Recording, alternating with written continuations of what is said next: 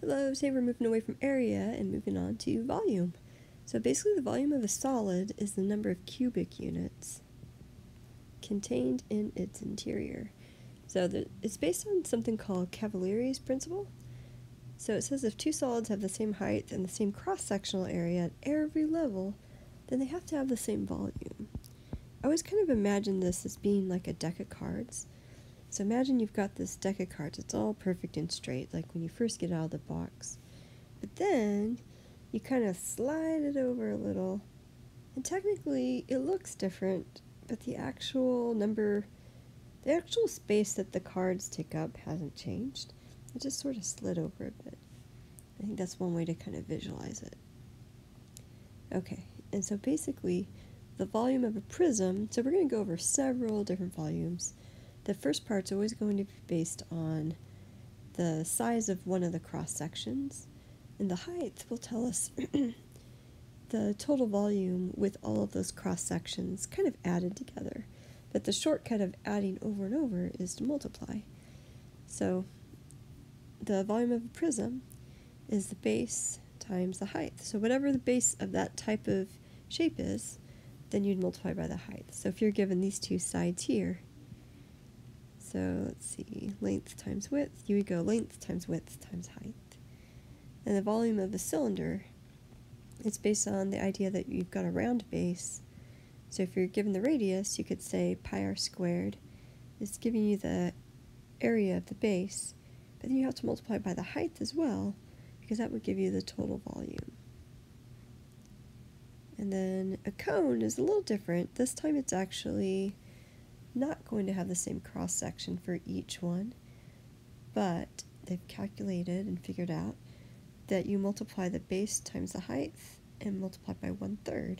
So since the base is circular, that's where you get the pi r squared in here.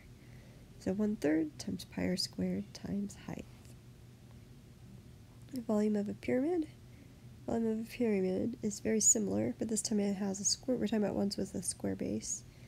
So you're going to have the area of the base times 1/3 times the height. And we're going to just use the right formula for each of these. So notice this time we are given a pyramid with a square base. And so we're going to say, since it's a square, we know it's 10 times 10 for the base. So we're going to say volume equals, this is one of the ones where we multiply by 1/3.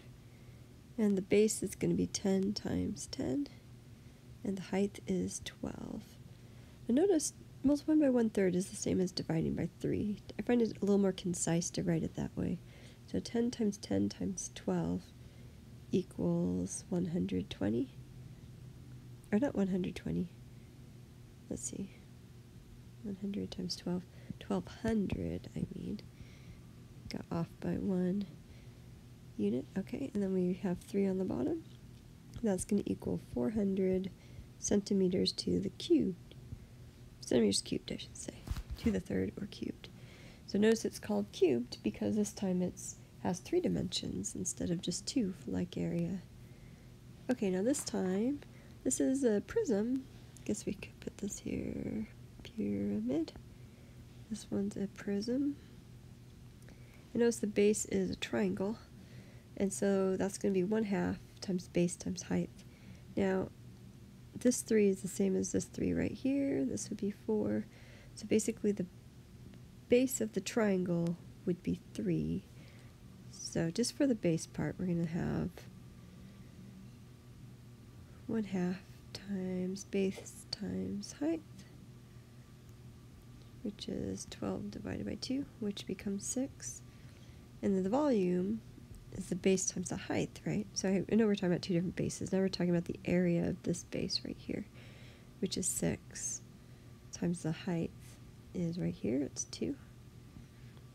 And it would be different if it was, actually if we turned it, we would still use the same idea. I'm not going to go into that right now, actually. So we're going to look at the way it's shaped right now. And then 6 times 2 is 12, which in this case would be centimeters cubed. Alright, 2 more examples. This time we have a cylinder. Notice that we've got these 2 basically the base is just repeated over and over for a height of 6 feet.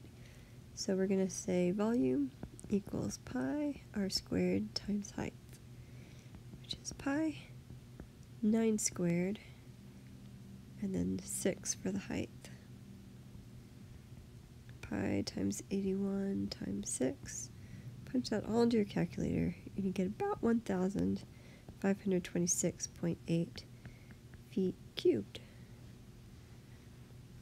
Alright, last one. This time it's a cone. Even though it's slanted a little differently, it's still that same idea, whether it's slanted or whether it's straight up.